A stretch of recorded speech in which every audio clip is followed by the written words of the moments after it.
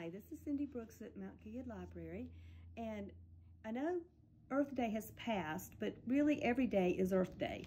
And so in honor of Earth Day, I made Mr. Lorax, because didn't want the truffula trees to be cut down because he knew that would be bad for the environment. And it made all the animals leave when that happened. So we're going to make a Lorax plate. First I just went ahead and took a piece of paper to practice drawing his mustache, because I don't do freehand very well. So I just kind of faked it, did the best I could.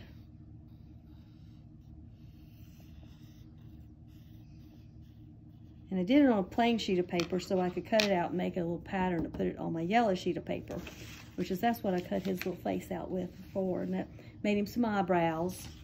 You see the eyebrows, they're not too hard to make.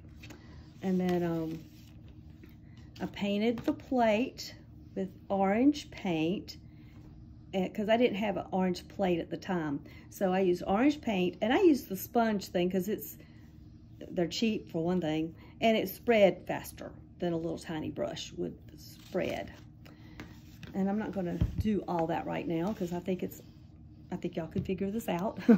And then I took a marker and I drew his little nose after I glued his little mustache on. I glued his nose, glued his eyebrows on, and glued his googly eyes on.